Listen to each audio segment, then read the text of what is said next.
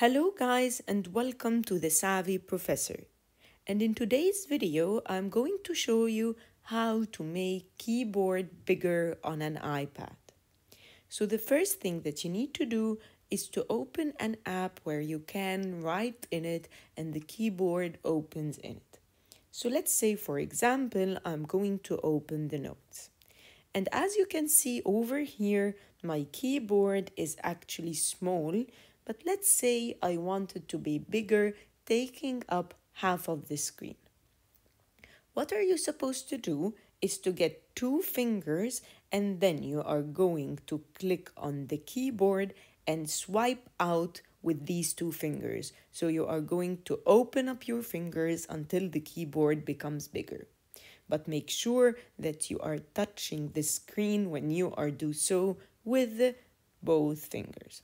So as you can see, as I did that, the keyboard became bigger, taking up half of the screen where I can easily type whatever I want.